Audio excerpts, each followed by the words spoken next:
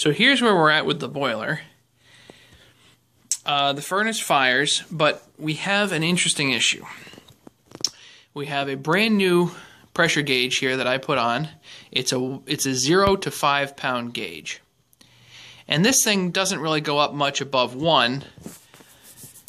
But the pressure valve, which is also brand new, that I just installed, cracks at 15. And the pressure valve has cracked a number of times. So we have, you run it, it runs fine, the radiators get hot, but the pressure valve cracks, and you end up filling the basement with steam. So, obviously we have an issue here. There's really, inside here is all essentially one space, even though there are chambers. It all needs to be the same pressure by definition. So from back there to all the way back there, same pressure. Why is it 1 pound here and 15 pounds is cracks over there? One of these devices, either this or that, is lying. So the only thing that has been suggested that it might be is the pigtail. That this might actually be corroded. If this is full of junk, then indeed the cut-in or cut-out, whatever you want to call that, will not register the appropriate amount of pressure, and therefore will not cycle the boiler appropriately, and you'll get too much pressure, and then that will crack, and you'll have steam everywhere.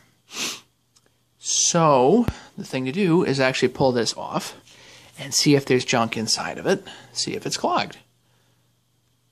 And then maybe even, possibly, fabricate new. So, always an adventure, for some reason. So I'm going to actually untwist all of this stuff. Going to have to untwist this again, untwist all of that, pull the electrical connections off of it, whatever. And I will let you know what we find. So here's what we got. We just took apart the cut-in. Took that, had to take that off because whoever installed this installed it too close to the frame here, so you can't untwist it. You actually have to dismantle it. This was here. Or you had to cut it or something like that. So we just dismantled it, and we're obviously going to have to test and make sure that it's working properly after we put it back together. Okay, so we've got the pigtail now, and we got some junk up top here, but what we're really concerned about is what's in there. So I've already loosened this. Just the hands. Just the hands. So we're going to take this out. I think it's clogged. Oh my lord. Let's see here. Look at this, Rob. Wow. A little bit. Both sides are actually clogged. The whole tube's probably clogged. What the heck is that? That's disgusting. That's the dentist drilling stuff and saying let it go back into the furnace. Right. If we, you know, there's an idea, and you know, you can hit this with a compressed air, but you're gonna put all that stuff back into the furnace. I don't think that's a good idea. All right, has this clogged too? Let's get some. That's clogged? Well, is it? Let me put some light here. Hang on. Yeah, that. Oh goodness. It's not completely clogged, but there you go. It's halfway. Where am I? Right there? You got it. It's halfway. So, at least we're doing the right thing here, ladies and gentlemen. This is good. We're on the right track to not having an explosion. Good. Okay. Well, we're going to clean this out, and we'll replace things as needed, and we'll get back to you. So this is where we're at. We actually took the bushing out of here, which is this guy, and this is actually an inch socket. Doesn't even fit on this. We had to get this off with a monkey wrench. So we're actually going to take this down to the depot. I don't know if this is inch or 3/4 or what. We're going to try to save it, but I don't want to use it. This, it looks to me like either inch or 3/4 NPT. And if it's 3/4 or inch, then what we're going to do is we're going to, instead of having 1/4 inch here like it is, we're going to cinch it up down to 1/2 inch instead. We'll put a 1/2 inch fitting we'll curly Q some soft copper up to another 1/2-inch fitting, and then we can build our cut in and the pressure gauge from there. And a nice big copper pipe will be less likely to get clogged than that little guy that we had down there. So in here, it's still clogged. You can see that. So we got to go in there and pull all that clogged stuff out, and then we're going to make this all nice and fresh and new. So the boiler's back together and it's running. We're not coming up to pressure yet. It's going to take a few minutes to actually get pressure in here. But I actually decided to make this whole thing a little bit more convenient. This piece was buried down here, and the stack is here, so you couldn't untwist it properly. Now it's much easier to maintain, much easier to pull that out of there. And as long as there's not a valve in here, it won't clog. Also have a gauge here. That way we can determine whether or not you have pressure, excess pressure at the back or the front, and compare the two and get a proper idea as to where you're at. The issue that we were having, of course, was that the front of the boiler here was having say 1 pound of pressure. In the back, the relief valve would crack, which is technically 15 pounds. So now we have a new pigtail. We're going to call this a DIY pigtail. 3/8 copper tube. I'm really hopeful that this will actually work as well, if not better, than the original. Please don't quote me on this. I have absolutely no idea what I'm doing here. I'm not a boiler technician. But this is way more maintainable than the other one would have been. Not to mention easier to fabricate. I have a mechanical union here, so it can actually be pulled apart if need be. So we're just going through the issues that this thing is having, one after the other, and trying to diagnose them one at a time. The next issue we have to deal with is the water feed mechanism over here is old, and so is the low water cutoff, and I'm not so sure they're functioning exactly as they should. So that will be the next thing to pay attention to. This boiler will not get used very much, and it looks like we have some pressure coming. That gauge is dancing a little bit.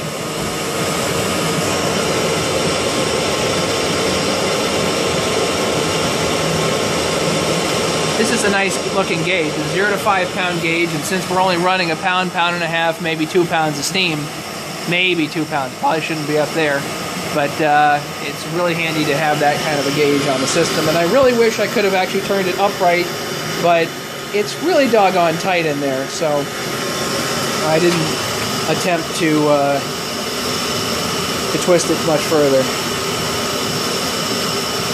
One day what I can do is you can put an extra nipple in there or something and twist it so it actually faces upright.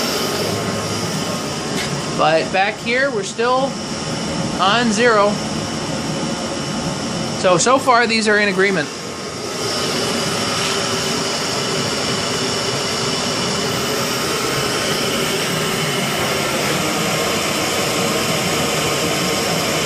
Good. Coming along. Now we're climbing. We got 1/2 pound of steam.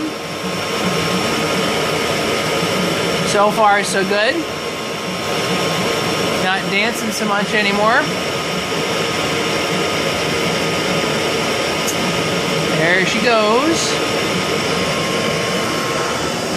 Oh yeah. What do we got in the back here? Still, this is not registering very up. It came off of nothing. Just saw it.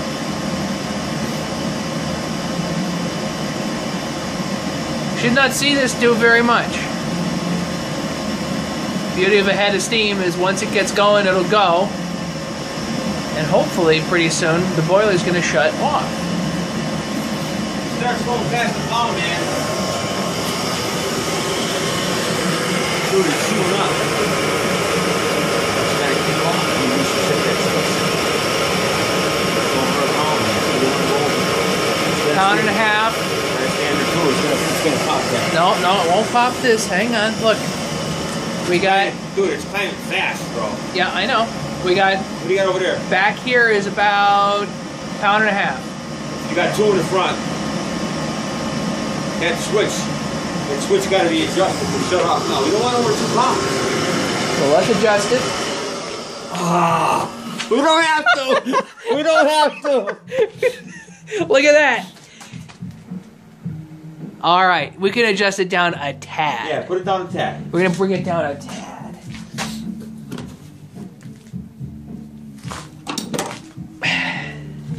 Problem is, which way is down? It's the same as when you screw something.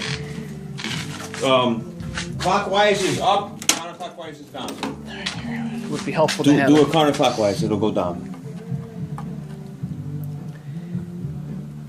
Let's see. Counterclockwise, here we go. Quarter of a turn down. I want to see it restart, is what I want to see. Quarter of a turn down. I want to see it drop, and I want to see it restart. I'm going to check the radio to see if they're hot in the reverse. It's going down. It's going down. Look, it's down to about 2 pounds now. Oh, let's see when it kicks back on. It should kick back on at 1. The cut-in point is 1 pound. At least that's what it said. Oh, look at that! It is going down. And the differential's 1. So maybe. Well, let's see. But it's going down. Not bad for a couple of guys that know what they're doing. Look at that. Beautiful, man. Different gauge here. Okay. 2 pounds here. Well, it's a whole lot better than 15. Yeah, you need the bigger gauge here because it's more pressure here if it's going to blow. Well, at least, yeah, the pressure will be the same. That one, theoretically, When this thing drops that one to should be it's- pegged. This one should be... The thermostat still set at 70. It's 62 in the house. They should kick it back on when it drops back down to 1 pound. If it's 62 in the house, And then... the thermostat set at 70. It should call for heat. Right. And it should kick back on when it drops to 1 pound. So right now we have... Dude, it's dropping fast. Bring it over here. Bring it. Look. It's going to kick on. Kick on any second. Any second. It should kick on. At 1 pound, it should kick on. Or just below. Let's see. Well, we set it, so who knows where it's gonna... The little wheel inside's for 1 pound. Isn't it? The differential's 1, but again, we messed with it, so let's see where it kicks back on.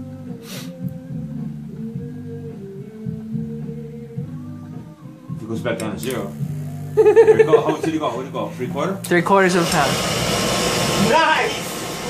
It won't blow anymore. Flame proven. So that means that... What do you do now? Now you gotta watch it. We want to keep it under 2. If it starts going above 2, turn this down so it shuts down. Yep. That's what you want to do. All right, well, we'll see where It's too high. You want to keep it like under 2. Okay. 2 is like next.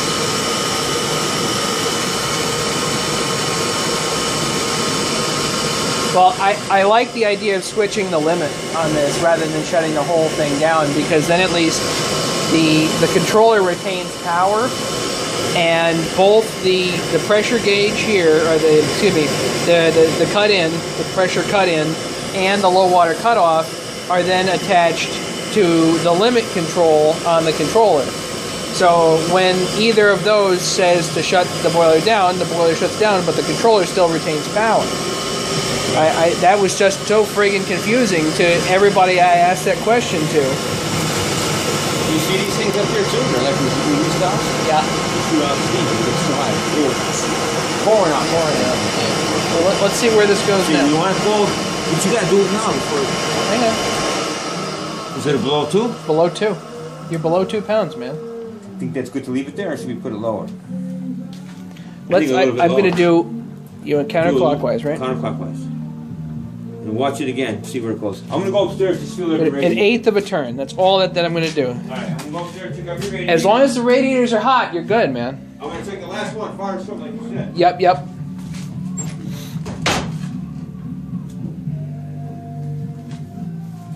As far as I can see, this project is well on its way. Back here, we're still under 2 pounds, so that's good. So this pressure relief valve will not crack. That's awesome.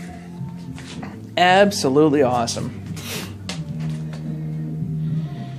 That pigtail was installed. You know, whoever did that installed the pigtail here so that you could not take the pressure gauge, excuse me, so you could not take the cut-in off without undoing everything. What a pain in the neck. Now we got some nice soft copper here. Can basically put this wherever we need it. Make that however big we want to make it. I don't see the harm in making it big. And now the whole unit is maintainable, which is nice. Love maintainable stuff. Just go in, undo it, replace it. So it just cut in again at about ½ pound. And the differential is set to 1. So it'll probably cut out at about 1.5.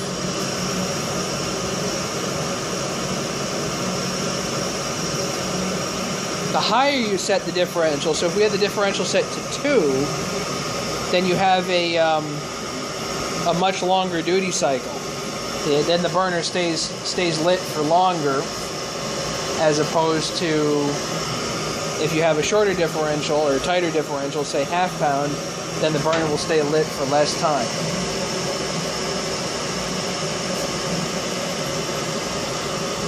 It came on about ½ pound. Pound and a half came on? Pound and a half came on. How are the radiators? They're all warm. The hottest are all here. The coolest is the farthest one.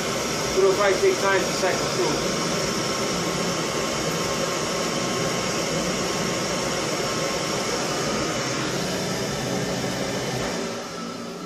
Where's it turning off at? 1 3/4. That's a fine duty cycle. I don't think there's anything wrong with that. Cool. Tell you what, let's leave it as is for tonight. Thanks for watching. Part 2 of this video. Don't forget to subscribe.